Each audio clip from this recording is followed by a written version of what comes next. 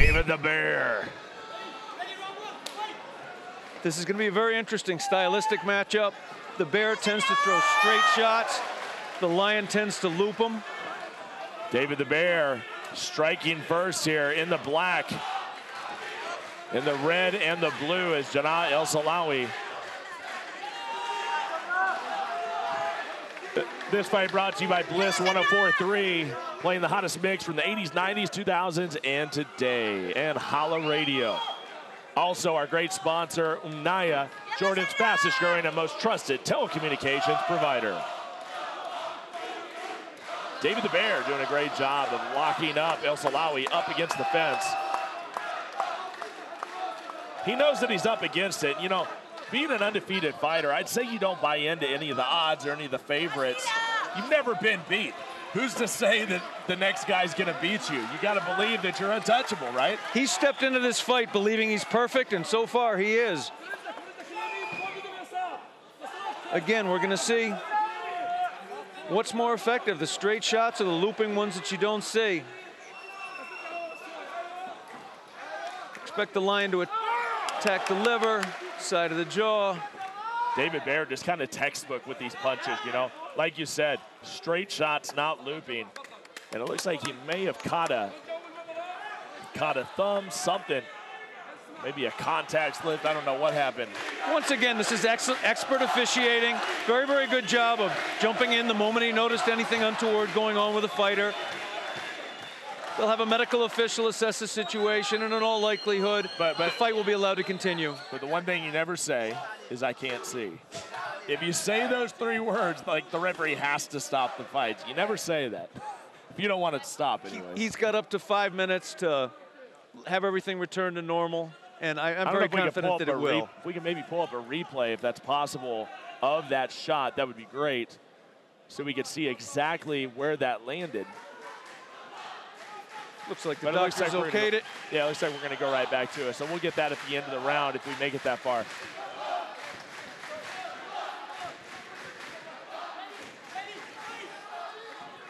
And here we go. Al-Silawi and Bear. And it looks like he has a hold of that neck, but David Bear slips out.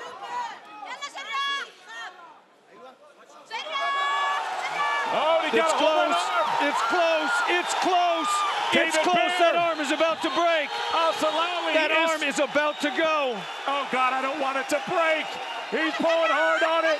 David Bear won't give up. Somehow, some way. Oh, my God. Incredible. David the Bear. The Bear has a few less ligaments than he did. Yeah, most definitely. Did you see the torque on that directly in front of us, Kirik? He was really wrenching on that arm. It was at an angle it was not supposed to go. I couldn't hear it over the roar of the crowd, but I can guarantee you that referee heard popping from that elbow. Well, one thing we can definitely say after that is that David the Bear is a tough dude.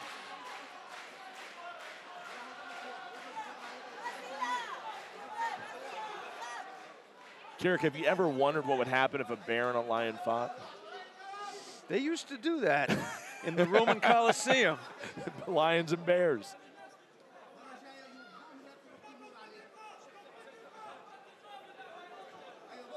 Oh, and he's going after that arm again. Man, Silawi. If he grabs that arm, it's nasty. But David the Bear has shown that he has some serious flexibility and some serious will.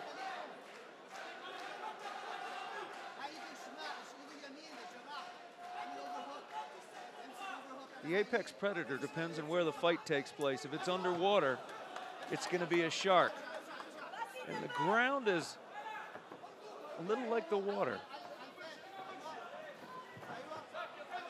David the Bear gets out. Al-Silawi gets to his feet, and here we go. We're back to standing.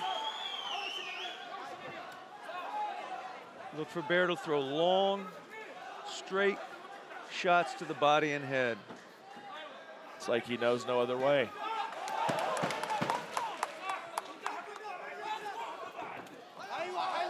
Here comes David Baer. He's going to try to change levels and bring Silawi back down to the ground. Silawi very, very strong. Not going to be easy to drag to the ground. Baer throwing some pretty big knees. Those knees add up in a big way.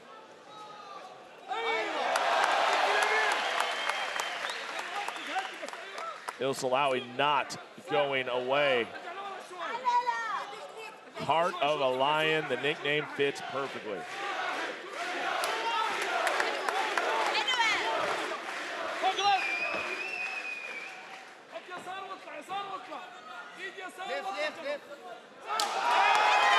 Oh, there it is, Jarrah Al-Silawi. Starting to heat up. Woo! Right over the middle. Oh, there's another one, David the Bear. Just when you think Silawi's kind of making a comeback, Baer lands 2 straight rights. Silawi with another combination. What a warrior. Big shot to the body there by Baer. What a round. What a round. People talk about submissions not causing damage unless they are fully applied and there's a tap. That submission caused damage. That being said, Baer still able to rally up some great punches, some great power shots. Let's take a closer look right there. That you might see me turning away in fear. I mean, the hips are correct. They're squeezing together. This is just a beautiful armbar. Ah, it hurts to look at. It really does. Somehow David Baer survives, waited for his moment, explodes out. And after that armbar attempt, I'd go as far to say that Baer controlled the rest of the fight in that round. He did. The judges are going to give Baer this round 10-9, but not because it wasn't a great round and not because the Lion isn't a beast. And of course, this fight, folks, is going to have title implications either way. That being said, if Baer was to win, then obviously you probably don't see the teammates and Hadbi and Baer fighting for a title. But if Al-Silawi wins, I think that's the fight you make. To all the people watching who are new to this, the Baer just winked, and not in a mean way. He just gave him a friendly wink. They're friends. And just a correction, guys, whoever will win this will most likely take on Carlston Harris out of Brazil, our current Brave welterweight champion.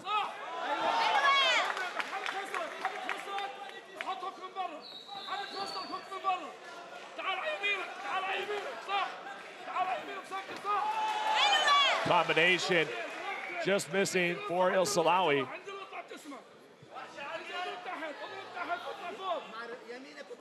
What a great job by the matchmakers putting this one together. These guys complement each other well. It's making for a very competitive fight. This entire card was beautiful in that regard. Hey, and I'll tell you, in the past, Al-Silawi, this guy just usually bullies right through people, has this incredible, tenacious quality that he can kind of break anybody's will, and he hasn't been able to do that with David Baer. Now, it looks like he took a unintentional low blow there from the Frenchman. It was an unintended errant knee. They've touched hands, no animosity, nothing on purpose. The fighter now has up to 5 minutes to recover. Most fighters jump back too soon.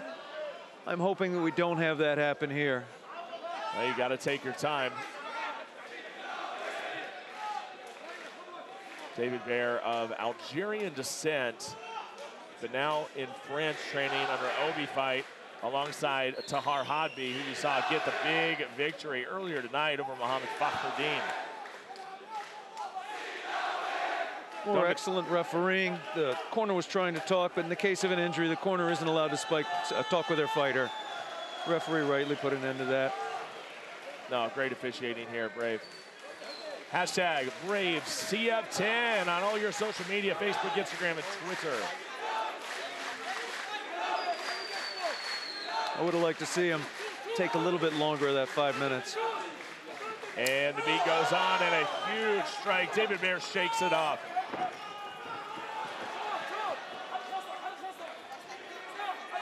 Outside leg kick from Bear. Silawi starting to gain some steam, though. Feeding off this Amon Jordan crowd. David Bear telegraphed it, was still able to get it. Silawi's under his neck, but not tight enough. And now he's in a bad spot against David Bear, who's very good from the top. I do got to add, Silawi's very good from the bottom, too. This is true. Very, very tricky and very slick.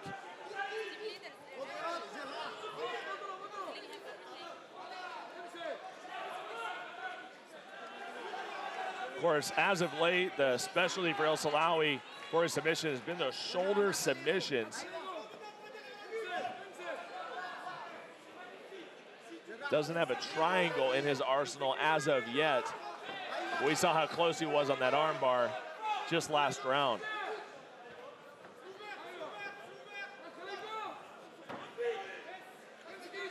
Don't forget, folks, still the main event of the evening to come, as Elias Bodigsdam will defend his title.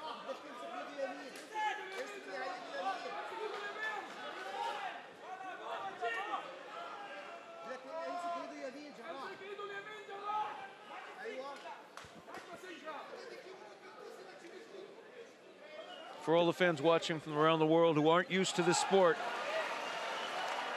Grabbing hold of that arm again, and David Bear gives up his arm again. And a beautiful transition to an omoplata, and now he's looking for a triangle. This is what jiu-jitsu is all about. Hey, let's give credit where credit's due to Kingdom Fighters for shaping this young man and Jarrah Al-Silawi. These submission attempts have been right on point. That's a big shot, right hand to the ground at Al-Silawi. The Jordanian Lion looking to make Jordan 4-0 this evening. Not going to be easy. David Bear spending a lot of time on top in this fight. Spending a lot of time on top, but not causing a lot of significant damage. That's part of the new rule set, too. You're absolutely right. It is part of the new rule set. These persistent, repeated submission chains may well count for something big on the judges' scorecard. It's a change that I think was definitely needed in the sport. It's a welcome one. And this is one of the progressive organizations that's implementing changes. Some other organizations are a little behind the times. Brave is progressive. They're bringing you the best of mixed martial arts.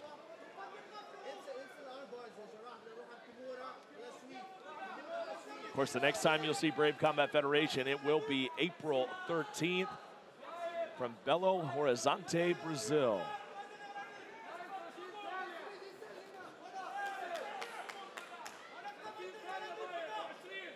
"30 seconds left here in round number 2. This highly competitive fight in the welterweight division, as David Bear continues to be in a dominant position. Definitely not for a lack of trying to land that ground and pound and land the elbows. Al-Silawi doing a great job of defending from the bottom. One of those elbows got through, though, and has opened up a not insignificant cut over the eye. Doctor will take a look at it. It doesn't look anything close to severe enough to stop the fight. There we go. So round 2 of the books. We got 1 more to go. And Jarrah Al-Silawi answer back with a dominant round. I feel like he needs to have a dominant round in the 3rd round. It's not impossible for judges to be swayed by fans. Not by choice, but every time one fighter does something, there's a huge noise.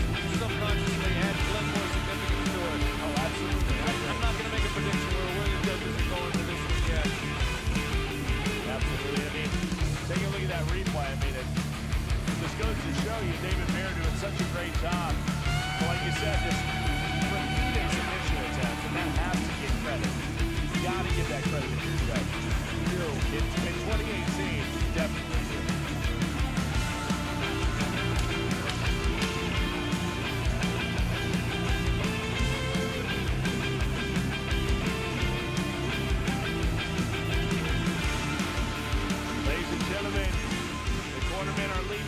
That means 1 more round. Who is it going to be? Who wants it more? Will be the Jordanian Lion, Or will it be the bear? The Algerian bear.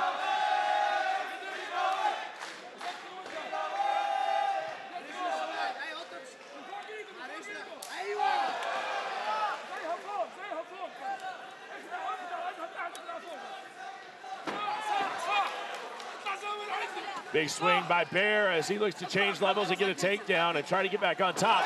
And a big throw by Al-Silawi, but he's not able to put the bear on his back.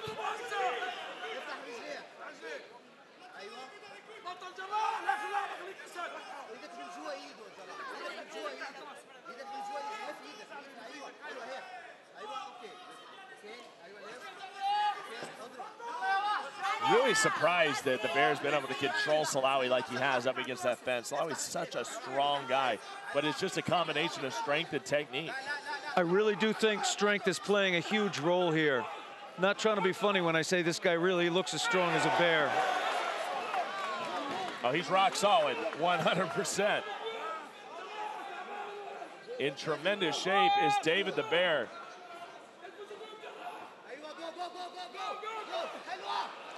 It's going to be a heel hook and, oh, squeeze lock attempt. Wow. I have not seen this in years.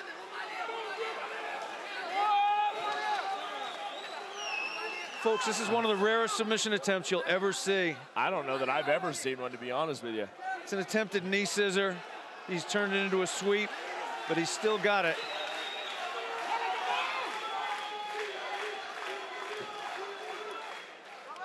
This fight is turning around.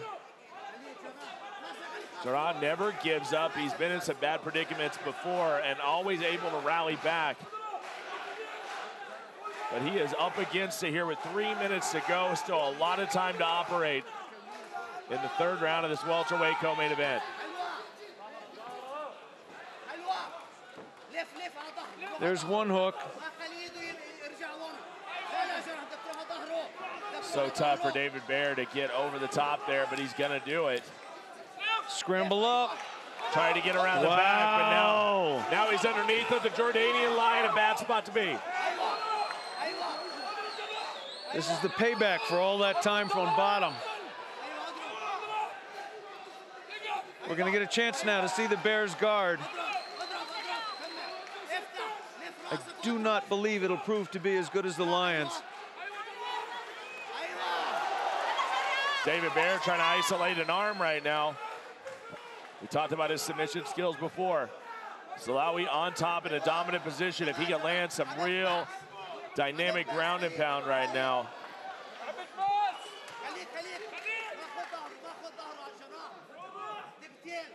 Beautiful teamwork here. People say MMA isn't a team sport, but believe me, it is. There's great work here between a coach and fighter.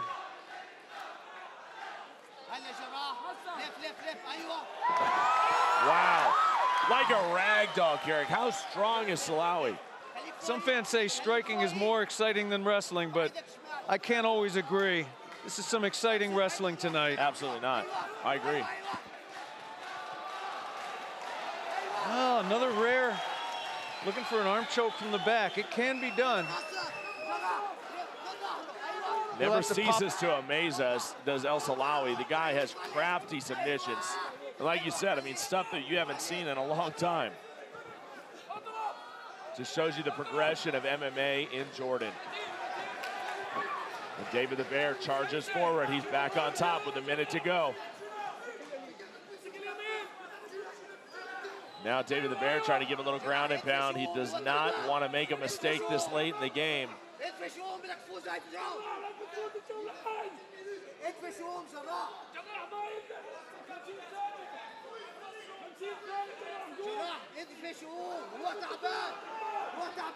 David the Bear on top but not doing any damage. That has been the key to this fight. He spent so much time on top with just nothing, no sort of damage. He jumps right back in to a submission. And he is squeezing hard. He's putting a lot of torque. This is the second time we've seen that foot is moving down to the knee. It's getting closer. You no longer need to pass that arm to finish. Final seconds. He jumps right into it. Bear's fighting it. He's fighting it. Can he survive? We're down to 10 seconds. He has to squeeze. He did it! Oh my God! Silawi does it! Oh my That goodness! was pulled from a movie! What a finish! Tap! 10 seconds to go! Beautiful finish by the Jordanian Lion. Folks, we'll be right back with your official decision.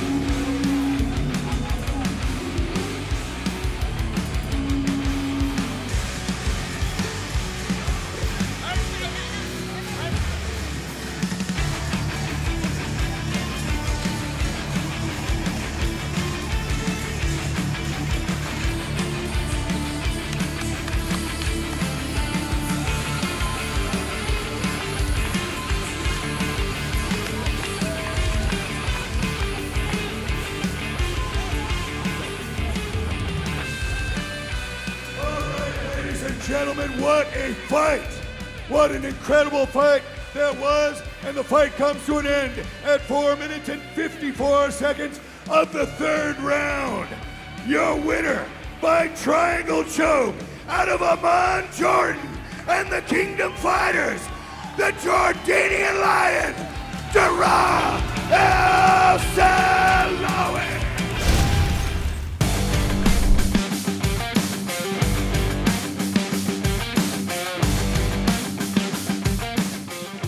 Carlos Kramer has me buzzing for this fight. We are straight off to the races.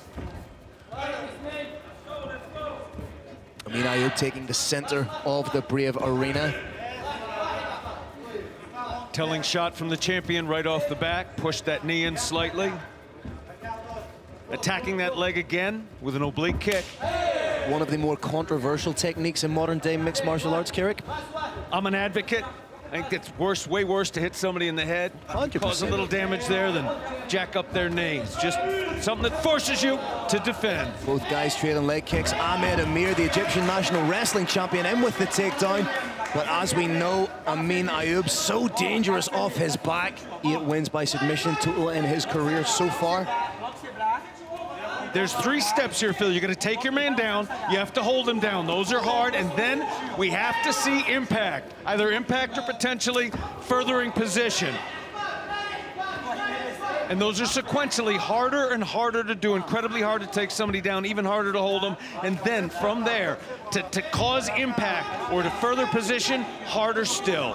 Amin Ayub does have 3 wins by armbar in his submission repertoire. Beautiful sweep into the mount position. And right back to where they were again. What an amazing exchange. That was fantastic, Carrick. Amin Ayub very dangerous off his back. May choose to open the guard, use the cage to spring off and look for an armbar. 3 of his 8 wins by a submission have come by way of armbar. 3 by rear naked choke, 1 by guillotine, 1 by arm triangle. Trying to isolate an arm there was Amin Ayub.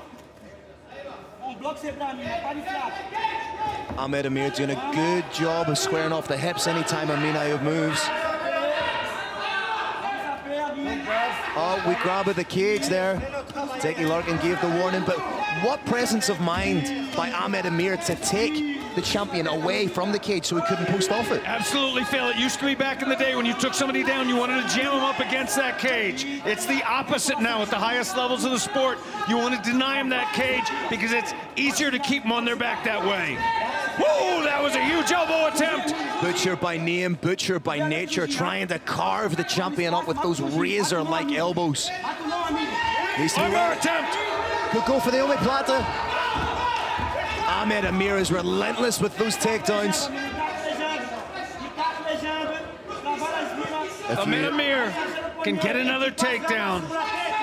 It'll be a huge moment for him. If you are a fan of grappling and mixed martial arts, you have been treated so far in the opening 3 minutes of this bout.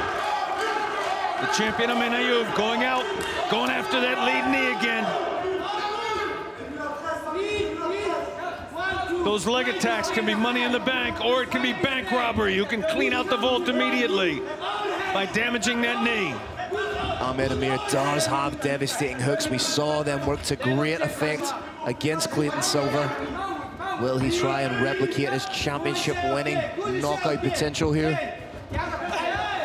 Very wise strategy we're seeing here from the champion. He's essentially set up a moat around a castle, and that moat is attached to that lead knee. In order to wrestle him, you're gonna have to bring that lead knee in close enough for him to kick. Well, right now the castle is under siege by Ahmed Amir. Oh, nice little hook. That wobbled Ahmed Amir ever so slightly.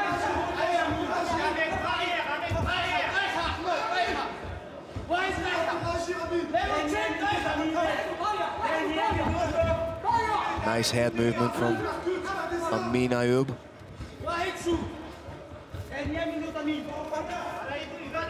A BJJ purple belt in his own right, but I think his skills exceed that purple belt moniker. Training with guys like Abdul Ragimov, of course you're going to be well versed in the submission aspect of the sport. Nice inside leg kick from the #1 contender, the challenger.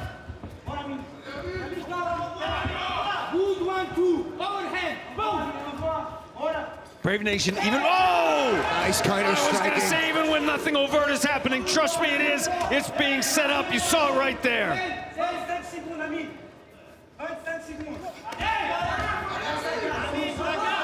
When Ahmed Amir throws those power shots, Amin Ayub is like the little boy that fell out of the tree. He's just not there. But there's the bread and butter from Ahmed Amir. Beautiful takedown. Little guillotine attempt completely denied. Champ going back now to closed guard. Round ends. Very, very interesting round. There was the striking dominance in the middle stages of the round, going to the latter stages of the round from Amin Ayub. However, the wrestling from Ahmed Amir was sumptuous. He was able to secure the takedown. He was able to cause damage.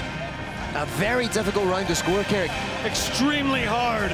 I've scored hundreds of rounds. This one was too hard for me to put my name on. Yeah, I would agree. This has been such a great card tonight, Phil. Such an incredible night. Judges were barely necessary, but right now they are doing their work. I guess it really comes down to the subjectivity of the judges, really, and how they interpret the scoring criteria. No scoring criteria is entirely infallible, but again, it comes down to the interpretation by the judge himself.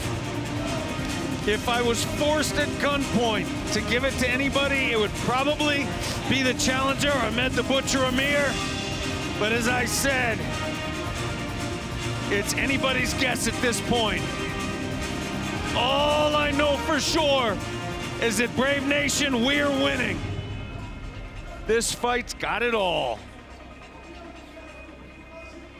Dougie Larkin just calling for the towel, a little bit of excess moisture there on the floor. Once again, Brave Nation, we apologize for the little delay in the action here, but this is Brave Combat Federation. It's fighter health and safety first, last, and always. If we've all got to wait a little bit for some more action, we're gonna, just to make sure there's no water left on the floor that somebody could slip and hurt a joint on. The only thing these fighters should be slipping is punches, Carrick. Oh, they're gonna be slipping punches aplenty, like you saw right there. I do enjoy the boxing of Amin Ayub, but that's a good shot to the body.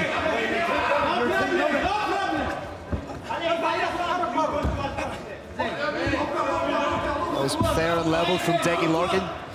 Ahmed Amir pointed to the ground and say that he slipped on the water. Dougie Larkin said it was your team spilled it. Nice cover there from Amin Ayub. Phil, the composure being shown by the champion is something truly extraordinary to behold. Shots come close, shots glance off his head, shots catch him, and his composure remains complete. He's just so quick with the hands.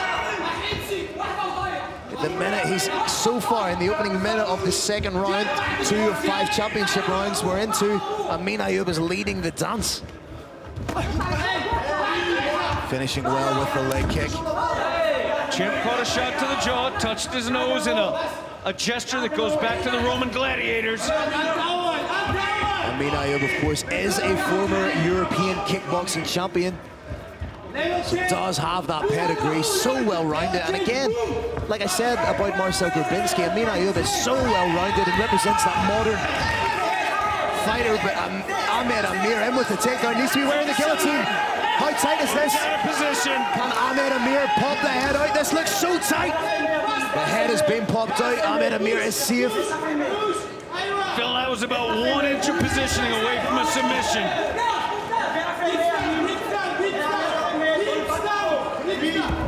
Oh, beautiful step over from Ahmed Amir, just solidifying the position now. Brave Nation, the champion's guard has been fully passed.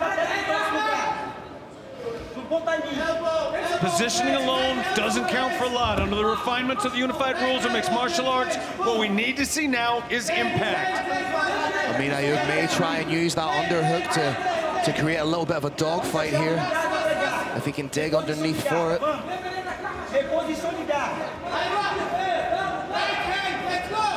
Ahmed Amir trying to just wear that pressure on the champion, trying to work a crucifix. It's coming. Oh, that's beautiful work from the champion. This is mixed martial arts at the highest level. Uses the underhook expertly to get into that dogfight and sneak out. Beautiful.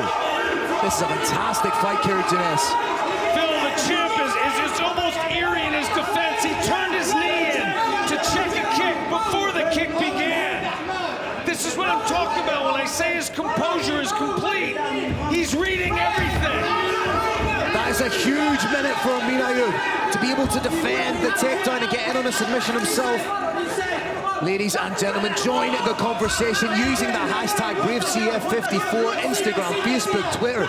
Let us know your thoughts on tonight's fight. Let us know if it's going to be a case of I knew or if it's going to be a case of I'm still.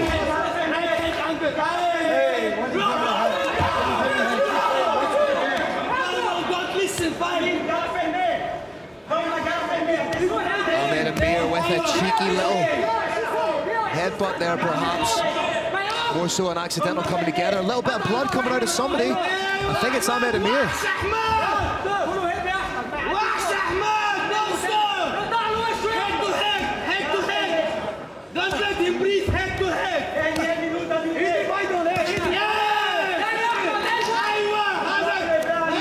We're seeing the champion landing more shots from bottom than the challenger is from top.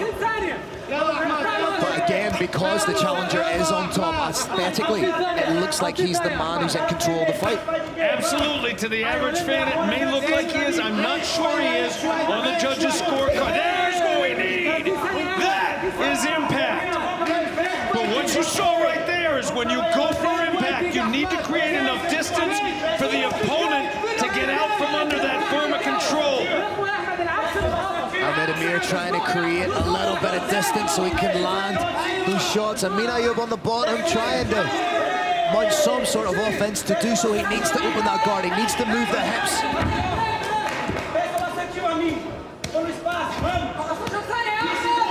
These shots from the bottom are doing damage from the champion. They are. Brave Nation, when you throw a shot directly against the ear, particularly as the fight goes on, it can have a very significant effect on the struck fighter, and there we go! Round 2 has come to an end. I am loving everything about this fight so far. From the work of Ahmed Amir to get the takedowns, then the work from the bottom of the champion, Amin Ayub, still landing damaging shots. And I think Ahmed Amir has a little bit of a cut over one of his eyes. We've got world-class cut men here. They're applying ice to there. They're applying grease to there so the cut doesn't rip any further. I have every expectation that that cut will be dealt with, and here is our Green Hill replay. Phil, walk us through. There you see that beautiful takedown from Ahmed Amir. Needs to be wary of the neck when he does that. Somebody as quick as Amin Ayub could snatch that up. Some shots from Ahmed Amir on top. I'd like to see some of the shots landed by the champion. We see some of them there, just keeping himself honest with shots. As you say, he's trying to affect the equilibrium of the challenger by punching to the ear. Perfectly legal shot. Behind the ear is illegal. On the ear, perfectly legal.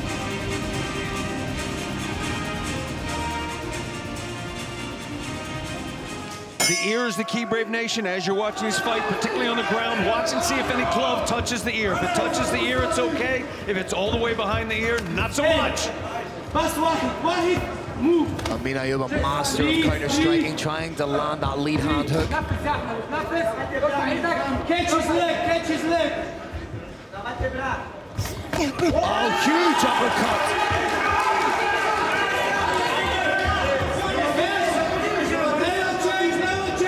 Ahmed Amir done a good job to eat that shot. He's dipping the head ever so slightly when he comes in, Carrick. I feel like the champion has a read of that. He does. What's happening here, Phil, is he's trying to do back what happens to him. If he eats a couple of big shots, he tries to answer with big shots of his own. It's an everything you can do, I can do better mentality. But it doesn't always work in this sport. Oh, that's another huge moment for Amin Ayoub to be able to defend the takedown with that beautiful sprawl.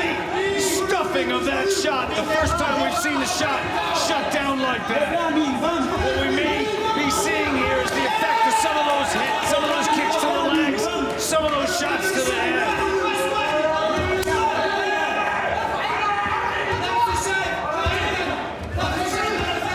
Ahmed Amir turning it up. Of course, Ahmed Amir has been into those championship rounds a number of times. This will be the first time, should the fight progress to the fourth round, that Ahmed Amir has gone beyond the third round. Vamos, amigo, vamos, você vai quebrar. Ih, vamos, agora. Bora, amigo, agora, vamos. Ele aqui é pra reagir, você tudo. Trying to pop in with that knee. Again, the composure being shown by the champion is a thing of beauty. It's a work of art. Whatever happens, his eyes are directly on his opponent's tee. He's slipping ever so slightly and bringing shots of his own. It looks like he's found to fill the distance from which the takedowns are not a complete danger anymore. He's doing a good job of leading the dance at the minute. It's the champion Amin Ayoub who's controlling the center, who's dictating where his opponent's going. There was that head movement, there's an anticipatory backing up. Very soon you're going to see those exact same, one of those two movements, and it'll be followed up on. I wonder if part of the game plan from Amin Ayoub was to drag Ahmed Amir into the deep waters and see how he coped. Second time, Phil, that double leg was shut down. If the champion can shut down those takedowns, he's starting to dictate this fight completely. Both guys still look loose. Amin Ayoub a little bit looser, able to get those shots off with serious pop. Mixing in the leg kicks too.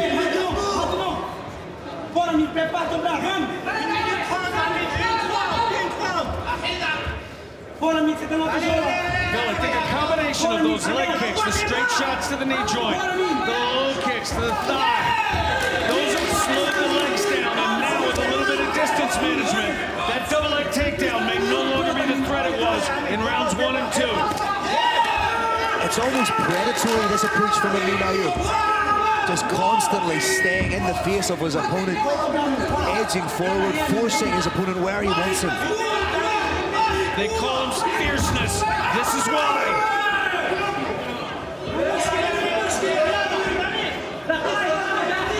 Ahmed Amir needs to jungle or fierce, Phil, and that's what you're saying here. Ahmed Amir needs to be careful of circling too much into that lead hand, into that hook. That's a good shot to the body. Ahmed Amir is taking the full measure of his opponent, and he thinks he understands him. He thinks he knows what he's got, and he thinks he knows what it's going to take to end it. 30 seconds to go in the third round. Can Ahmed Amir survive until that round? Ahmed Amir looking to blaze back. Oh, and he did it! That's big. The third time was a charm. This gives Ahmed, I was going to say this gives Ahmed Amir a little bit of respite, but right now he's trying to land nasty elbows. Huge moment, though, for the KHK Team Bahrain exponent. He knows now he can still take his opponent down to the ground. If that shot had been stuffed the third time, I think he'd have no more confidence in his takedown, and there wants to get it. But right now, Carrick, this is where the championship medal of a mixed martial arts professional is tested. For the first time in his professional career, Ahmed Amir is going to a 4th round. This is uncharted territory for him.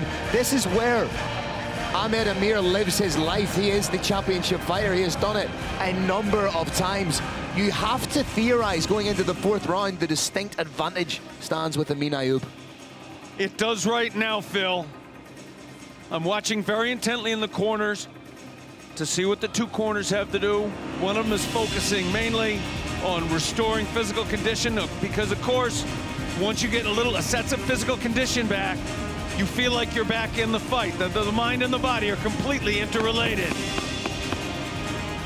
The other side, we're getting some very specific technical advice.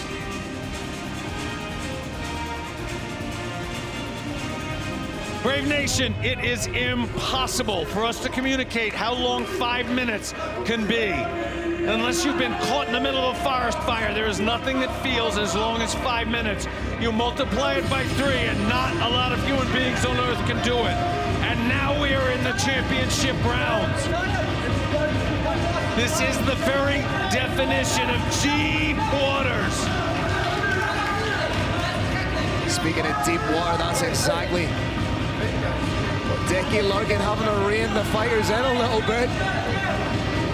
Amin Ayub not impressed by the complaints of water on the mats.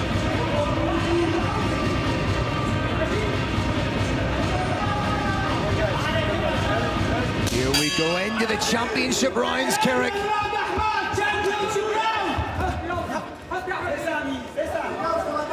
Amin Ayub, renowned for his gas tank, able to maintain a relentless pace and turn that up incrementally as the fight progresses. Phil, without exaggeration, Amin Ayub looks better than he did in the first 3 rounds. I agree. He looks completely warmed up right now. And he's just out of reach when Ahmed Amir tries to fire in those strikes.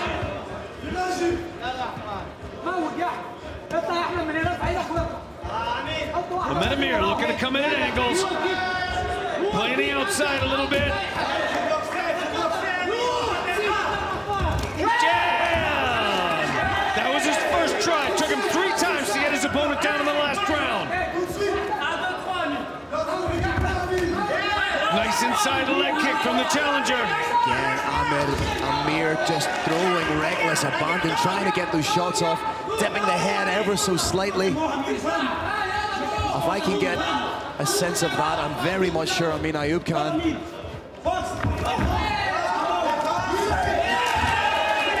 Second takedown was not just stopped. It appears as if it may have been reversed. Schoolyard headlock. Ahmed Amir needs to be careful of giving up his back here if Amin Ayub pumps the back out, which he has done.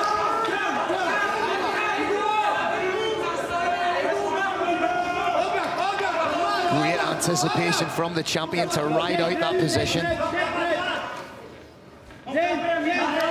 The Butcher looking to collect himself, catch a couple of breaths, and then rise up to standing. Fierceness, having none of it. Has that figure 4 grip, more so to break the grip of Amin Ayub than to go for anything offensively. They use this to try and switch positions. Can't quite see just how deep he has it. Butcher's in a figure 4. In this round, very hard to finalize, but you can use it to further position, as you saw right there. Grammy roll from the champion. Denied, ends up. Bottom side control. Midway point of the 4th round. Ahmed Amir, the challenger, on top. Does he have enough steam left to land some nasty ground and pound? Bill the Butcher has an exquisitely careful game he has to play. If he throws tiny little shots, they won't count for much. If he gets a little bit of distance, they're going to count, but it's not going to last. Why? Because on the ground, distance is power. To get power, you need distance. That gives your opponent the chance to escape. Ahmed Amir, a fantastic submission fighter in his own right. 7 wins by submission, 3 rear naked chokes, 2 triangles, 1 armbar, 1 guillotine, so knows exactly what he's doing down there. shot from Ahmed Amir. The Butcher trying to land big shots from the top now. Watch out for the armbar. Oh, this looks tight. Extended, Phil. It's extended. It's past 180 degrees. Ahmed Amir does a fantastic job. This fight is unreal, ladies and gentlemen. What a championship fight we have here. Brave Nation, how do you like the Butcher's heart?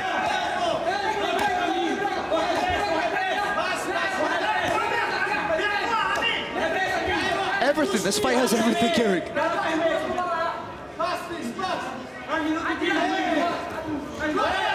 Oh, what a transition! And again, sweep denied.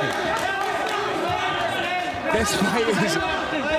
I am not intelligent or eloquent enough to describe, to use enough superlatives to communicate just how much I am enjoying this fight. Those knees are money in the bank. Drive the point of that kneecap into the thigh, into the hip. Another takedown. Takedown gets a lot easier.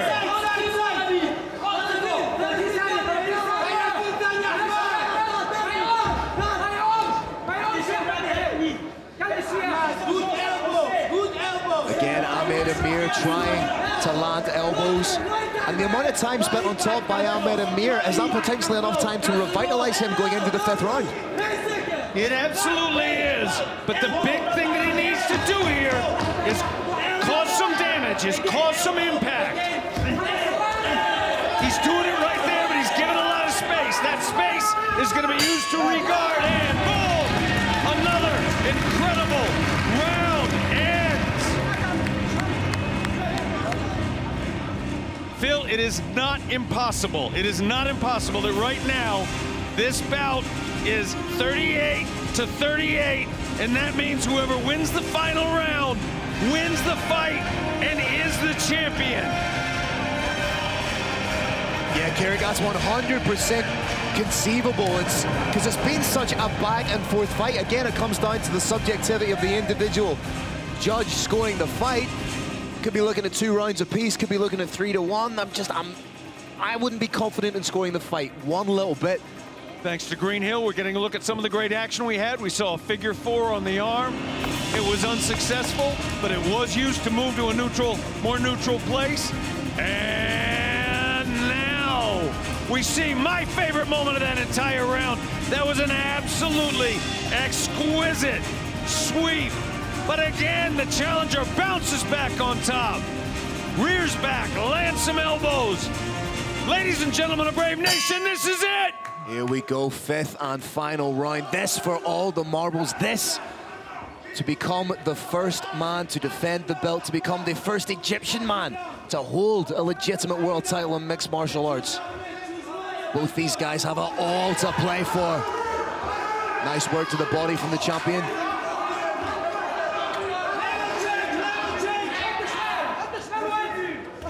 Oh, beautiful stiff jab from the champ. Then the jab shift. Brave Nation, this is high-level mixed martial arts. When you go from your left side forward and you shift to your right side forward, it's like being used to driving on one side of the road and all of a sudden being stuck in a place where you're driving on the other side of the road. It's very disorienting. He's just shy with that knee. Starting the 5th like he started the 4th, dictating the pace, the ebb and flow, the cadence of this fight. Huge takedown for the challenger. Could that be a championship-winning takedown? The champion has been doing a good job, Phil, of landing significant damage from the bottom, and there it is. A wonderful transition. With the sweeps. I was just about to say, I don't think he's worried, and he wasn't. Dirty, dirty foot stomps from the champion, MENA.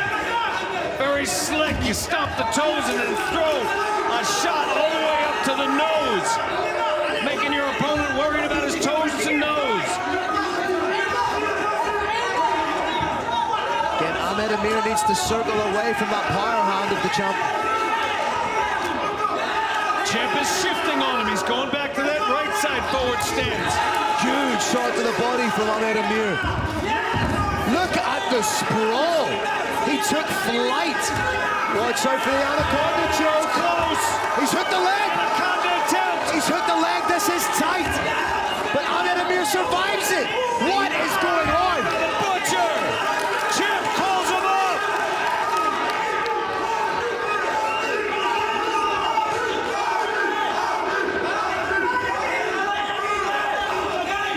Defender still light on his toes, bouncing, moving his head, looking to strike at angles, waiting for that perfect moment to level change and get in on the hips. Fierceness, the champion, stalking.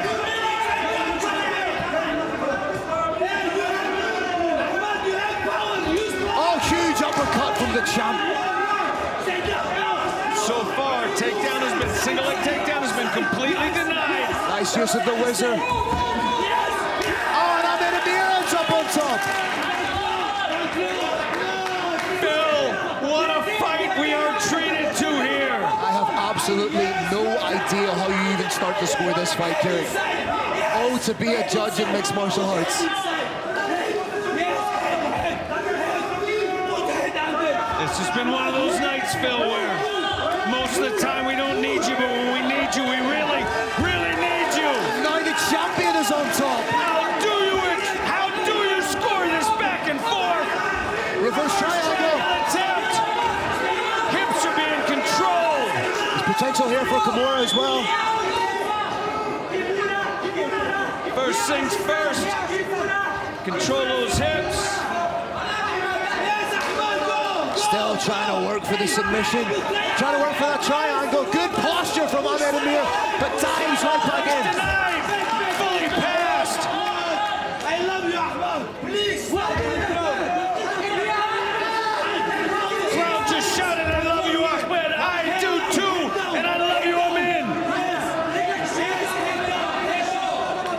Less than a minute, Brave Nation. This fight is an absolute war of attrition. Challenger needs to inflict some impact from on top. Some knees to the body, a push elbow. Another transition, another reversal here from the champion could completely change the complexion of this fight once again. Right now, believe it or not, the champion is, just for this few seconds where he was on bottom, he's winning that because he's landing more shots. He's causing more impact. The supporters of Amin Ayub booing to try and get the stand up. And Amin Ayub's back to his feet, but Ahmed Amir puts him on his back. Kerry, this is crazy. This is Brave Combat Federation.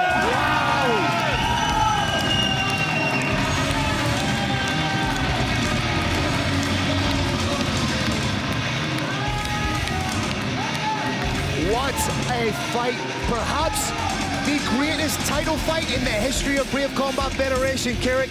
An absolute honor to call, but now comes the complexity of scoring the fight. It all comes down to how these judges score ground control. If they score ground control heavily, it's gonna be and new. If they discount ground control, look only at impact, it's gonna be and still. I can make an absolutely stellar argument for either fighter having won this by 48-47 or even bigger.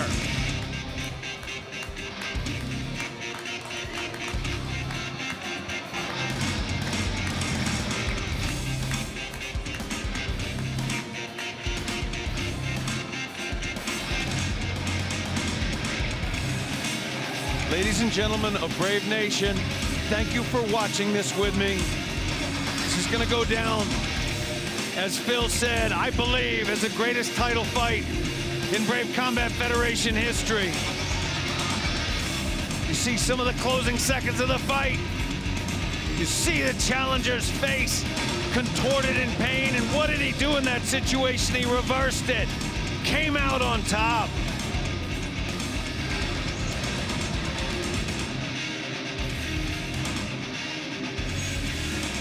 Brave Nation, both corners, very, very rightly, feel that their fighter has won this fight. And I say very, very rightly, because I can make an exquisite case for both of these fighters winning this. Short of 50-45, not a single score is gonna surprise me tonight.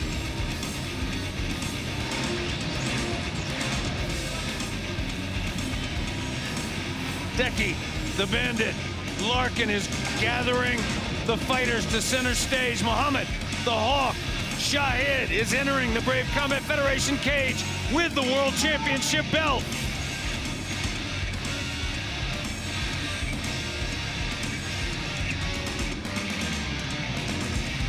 Brave Nation, all we need now is the Roaring Lion, Carlos Kramer.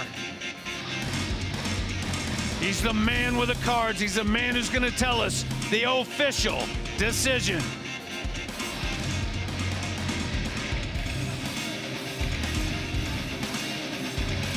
The Roaring Lion is seated right to my left.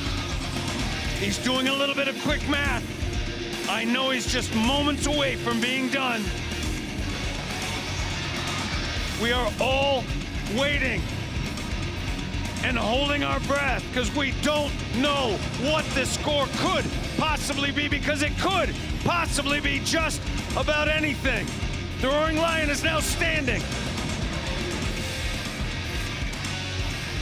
crossing his T's, dotting his I's. We have dignitaries in the ring. Brave Combat Federation is where you learn to say, Your Excellency. It's where you learn to say, Your Highness. It's where you learn to say, Mr. Ambassador, Mr. Mayor. This is Brave, and here is Carlos Kramer. All right, Brave Nation, what an incredible main event. Give it up for both of these warriors. After 5 championship rounds, we go to the judges' scorecards. All 3 judges scored the bout 48-47 for the new Brave Combat Federation Lightweight Champion of the World from Cage K, Team Bahrain and Egypt. Give it up for Ahmed the Butcher Amir.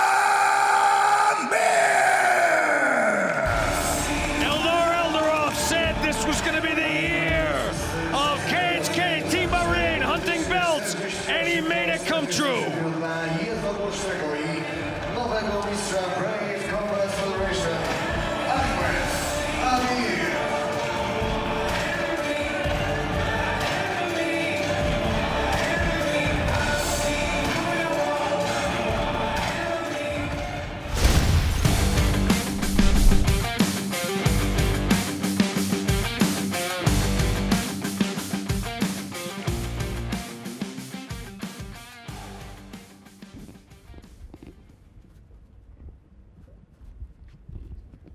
Incredible striking background.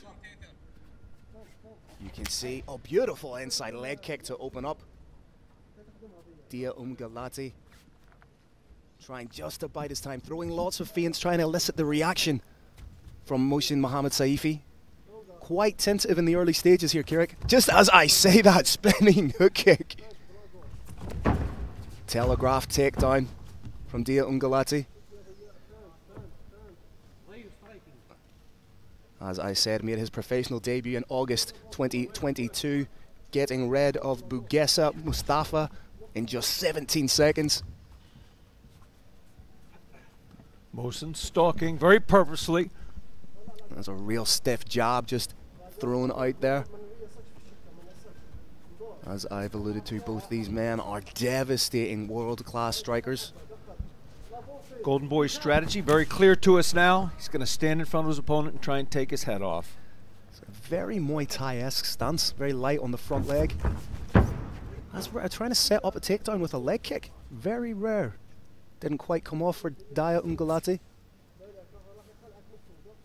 Dia not the stronger fighter so far, as multiple takedown attempts have been shut down cold. Oh, huge shot over the top. Seemed to land more on the gloves. But that's the dynamism of Mohsen Mohammedseifi. Another stiff jab cutting through the guard. Seems Mohammedseifi seems to have found his range, seems to have found his timing. It's interesting, Phil. Golden Boy actually did not try to feint. He wasn't looking for distractions. He simply watched his opponent and appears at this point to have his number. Beautiful work with the knee, wasn't far away. Oh, big elbow over the top. Beautiful tie sweep. That jab is paying dividends for Mohsen Mohammedseifi.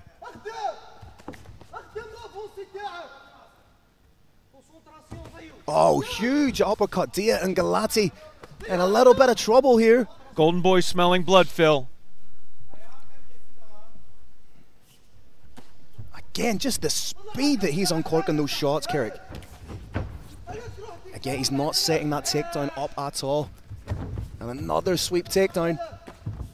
These are huge shots. He dropped him! Down, fight is over! Another first round finish for Mohsen Mohammedseifi. Gets Dia Ungalati out of there. Unbelievable work. Brave Nation, that is why they call that man Golden Boy. Absolutely stunning performance. Took the measure of his man just visually. Walked him down, stalked him down, and kaboom! About took his head off. There you see the shots. Referee Aaron Wallace on top of it. It was that huge shot, just evaded the guard, gets through, lands perfectly on the temple. All right, from that moment, as soon as he hit the deck, couple of follow-up strikes, and it was all over. Phil, everybody in Brave Nation knows about takedowns from wrestling and mixed martial arts. It's a little bit less well understood that Muay Thai, too, has an exquisite takedown game. It's just different. For example, your foot cannot go behind your opponent's foot. It all has to be done from the front. But as we saw there, very sophisticated Muay Thai-based takedown game from Mohsen Mohammedseifi. Mohsen Mohammedseifi moves to 2-0 as a pro. The Roaring Lion, Carlos Kramer, ascending into the Brave Arena, about to make it official. What a way to kick off Brave CF 67 live from Combat Kingdom, Bahrain. All right, Brave Nation, what a way to start our historic night at Brave CF 67. This first bout comes to a dramatic end at 2 minutes and 47 seconds of the very first round. Your winner by TKO due to strikes, Mohsen Golden Boy Mohammedseifi.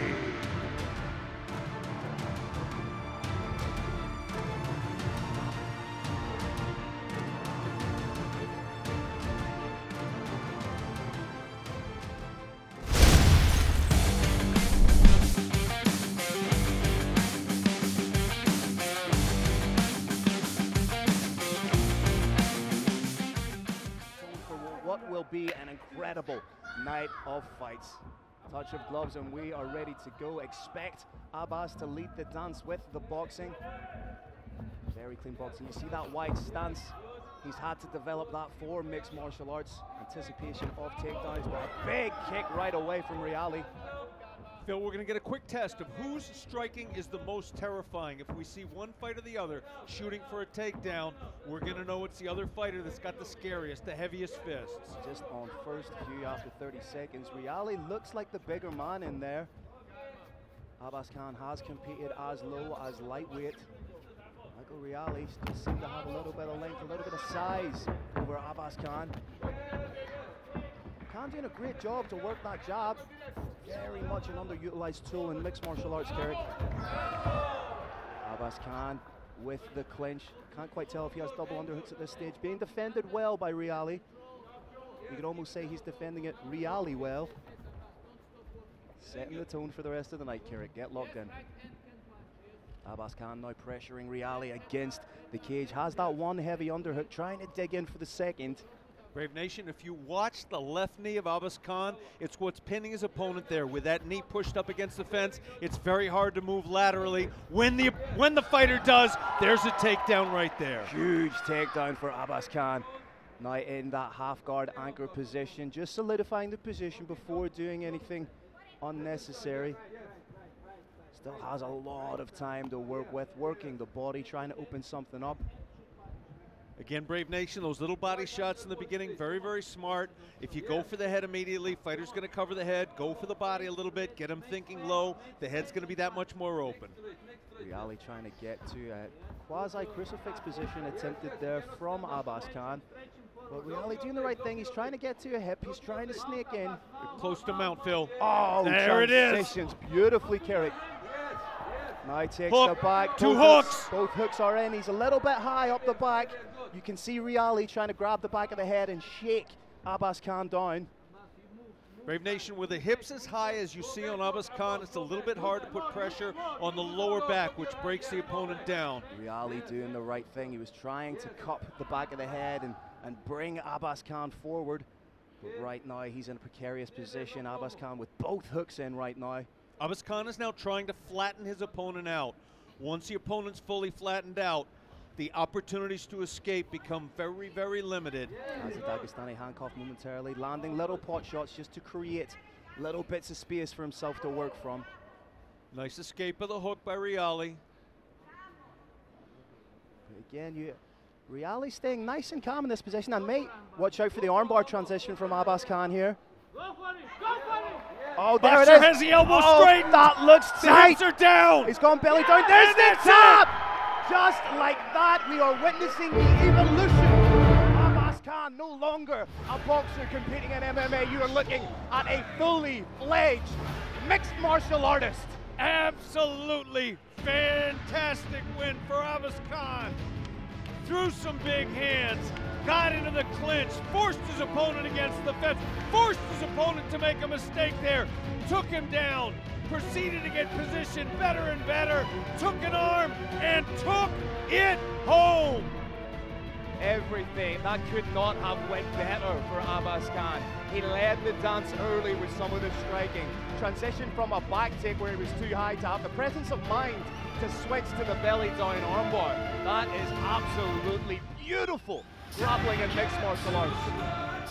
Brave Nation, if you open a dictionary and look for mixed martial arts, they could show you this clip. This is how it's done.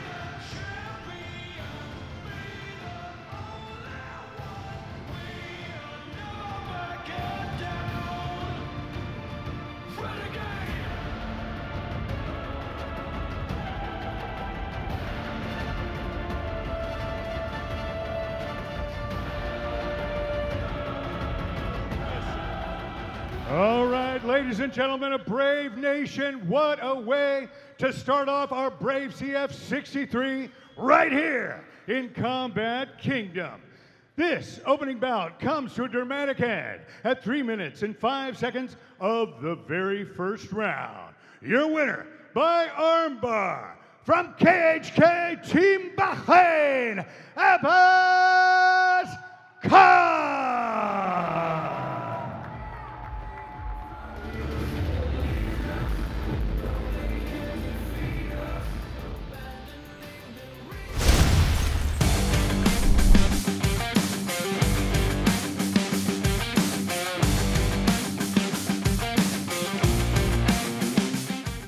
Of the two is the Finnish fighter. Again, I'm going to have to check that tape measure. Santalitti in the blue corner, Aid in the red. And this is rare because we're used to seeing Georgia taking the center straight away, so for him to be put on the back foot will be a rarity for him.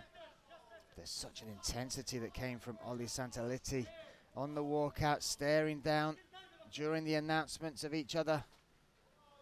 He is bringing a pressure and a pace that he's going to try and wilt Ied under. I think eventually he's going to try and strike his way inside, establish the clinch and the takedown.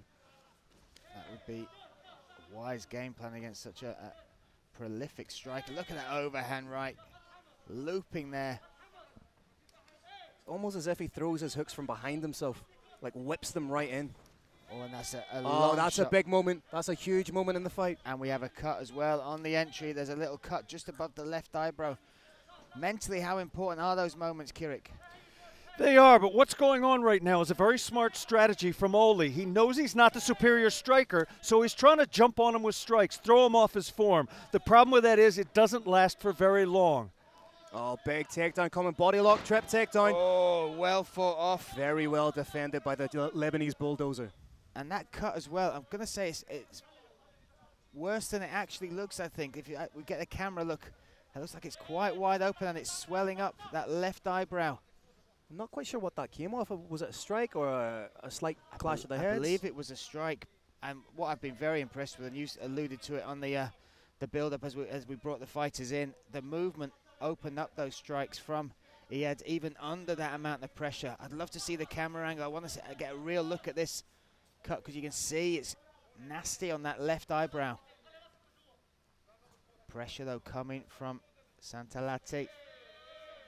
Trying to clamp down heavy on that underhook. Oh, pulls guard. Pulls guard, drops down. Looked like he was about to dive in for a leg. Thought against it, didn't want to fully commit. Incredibly rare in mixed martial arts to see that. 1993, when the sport was founded, Royce Gracie, of course, won from guard because nobody knew what it was, but everybody knows what the guard is now. Very, very unusual to see somebody pull guard in an MMA fight. Try for the triangle, trying to stuff that leg down. Yeah, trying to stuff the arm between his legs. Oof. Such an active guard, wants to put the ground game of George Aid to the test. Aid actually tasting blood a little bit off his face. Don't see that all the time either. You have to get that protein in. That cut seems to be going just down the side of the face of Ali Santalati. Oh, and but again a big shot. Oh, ooh. The striking. Oh, and again, look a at these huge uppercut. There's only so many more of these Oli will be able to take. These bulldozer body shots are huge. They're going to pay a huge dividend, maybe fairly shortly. They're bringing the opponent's hands down, slowing down that footwork, cutting into the gas tank. That cut is swelling, not bleeding too badly though, which is a bonus for Oli Santalati. Never stays in the one space too long, George. He's always cutting different angles. And these are big cages. When you look back at the fights they've had coming up through their local scenes, the cages are much smaller, but the Brave cage allows that space, that movement. Allows for creativity of the striker. Yeah, without a doubt. And that is a takedown. That is a well-executed takedown from Oli Santalati, and he needed it. I would say his timing on that was just about perfect, and as you said, he needed it, and what he needed to do after the takedown is hold his opponent down. He has managed to do that. The third thing he needs is to start raining down effective strikes. Indeed, Carrick, indeed, and we see him now just trying to transition into the side control position. But look, making everything painful. That forearm across the throat, the pressure of the shoulder as he's trying to work a space to pass the guard. Really, and he does that, slices through that. That's high-level stuff. Old school pressure pass, beautiful to see. Nice frame off elbow there, gentlemen. Let's see if he looks for that beat-down position. Looks to control that left arm, trap it in his legs. Very strong on top, Kirik. He is. Jimmy comes from Finn Fighters Gym, is one I've been following for 20 years or more. They turn out fighters of incredible toughness and, yeah, incredible technique. And let's see, now he is looking for that beatdown. He's trying to separate that arm. This has become a more common position in mixed martial arts now, Phil. The scope here for some elbows. Instead of just these little pot shot punches, I'd like to see him frame off and try and like wrench the elbow into the face. Even if he doesn't have enough space to land it, just grind it in. Excellent first round by both fighters. Well, you look at the tail of that round, the striking of George Ed, and you can see the damage that Jess Isaacson is having to work on over there on the left eye. But the striking was phenomenal, Phil. The movement, like you said, using that Wushu Sandu background, causing damage. But then this moment, we had pulling guard, and then finally the excellent executed takedown, but we saw him ending in top position. Might have been the uppercut there that clipped the eye. I'm not quite sure, but it was a glancing blow. I don't think it's anything that's going to compromise the future of the fight, but it was definitely an interesting shot landed. We are set for round number 2. We've seen both their game plans laid out in front of us, Kirik. What do you want to see next?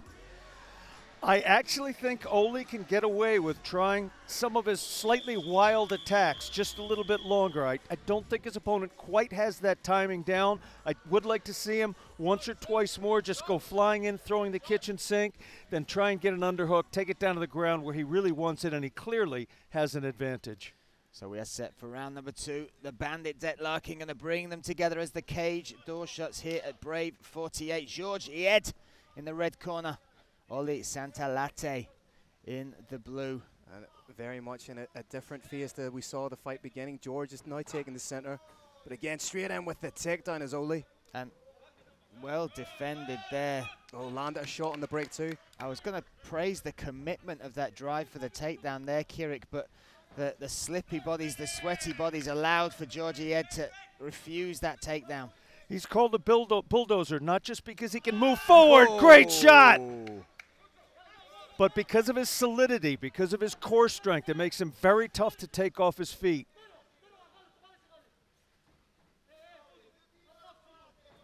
Oh, a nice kick to the body. Got to be careful with those kicks, though, Phil, hasn't it? That can give the opponent the limb to attach to get that takedown. Especially when there's such a competent grappler like Oli. I think Oli's... Oh, he's working the body. He's really targeting that. The straight right has gone there twice now.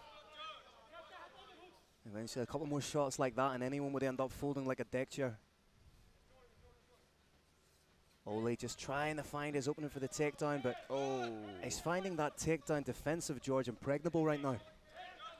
And part of that defense that he's got is the footwork, right, Kirik? And it might not be fancy footwork like the Ali shuffle is, but his judgment of range, his stepping in, his angling off, it's all exquisite footwork and part of his striking. It is indeed. It's actually picture perfect. It's just a little bit hard to see. Not as easy to see as a Superman punch or a beautiful double leg like that. Can he fit? If he can finish this double leg, it's huge. And he did. Wow. That's a big moment for Oli. What can he do from this position now that he has 3 minutes with which to work? Some fighters choose to stay inside a closed guard and ground and pound. His grappling is so good, I think he's going to try and pass to half guard. A lot of fighters just stay in top half guard and ground and pound. I think he's going to try and pass all the way to the side and finish the fight. This is exactly where he wants to be. You mentioned it, Phil, as far as a moment within this fight. There are these moments that happen along, these incremental moments during a battle with another human being, and they affect you mentally as well as physically, and that was an excellent, a big takedown with a lot of time to play with for Oli. I think what you're referring to, Brian, would be the microaggressions within a fight, my friend. I needed at least one tonight. I needed at least one. And again, working from inside the guard. 2 minutes, 20 seconds in this second round for Oli to try and progress this position. Back when he was standing, Oli Santalati was actually thinking about going for a straight ankle lock. Again, he fights a little bit different, and it's working for him. Pressure covering the mouth just makes it ugly on bottom for you. It's one of those nightmare positions and a nightmare opponent where you'll just dream about him for, I say dream, have nightmares about him for many days after feeling this sort of pressure. Oli just trying to come up into combat base to try and pass. But we're seeing a very close guard, a very flat back. There's nothing, he's not even controlling the posture really of Oli. It's now very low down the back of Oli as well. Oh, and Oli just dropping that elbow in. There's about half a dozen basic strategies from the closed guard. Aid is using one of them. He's basically trying to survive. He's trying to hold on. He could be trying to get to the back. He could be sweeping. He could be striking. He'll be trying to stand up. But what he's choosing to do is hold his opponent close and minimize the damage. He's doing that successfully. He does have experience as well, Oli, George, sorry.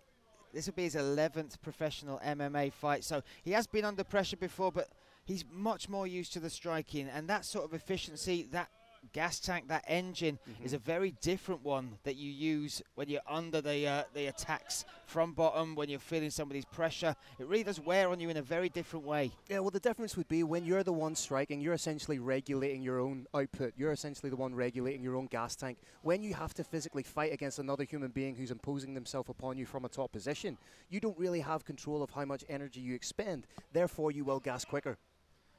And this could be an excellent tactic on the part of Oli Santalate, Kirik, just not making this a fight-ending moment, but just making it one which may open it up by just grinding and taking away that cardio, that enthusiasm of fight from Georgie Ed.